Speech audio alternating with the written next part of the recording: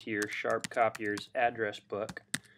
The first thing you need to do is type the IP address of the printer into a web browser address bar here, and just click enter, and it'll bring you to the web page.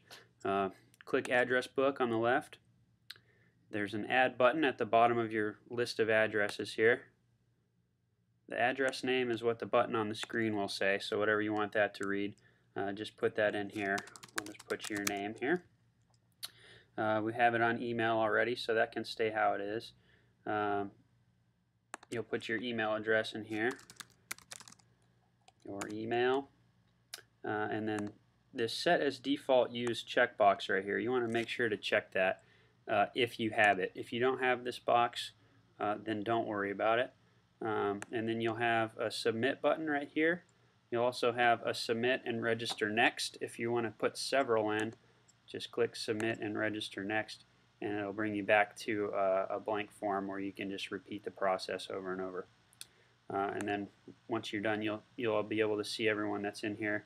Now to edit these, if you want to delete it, just check the box, click delete.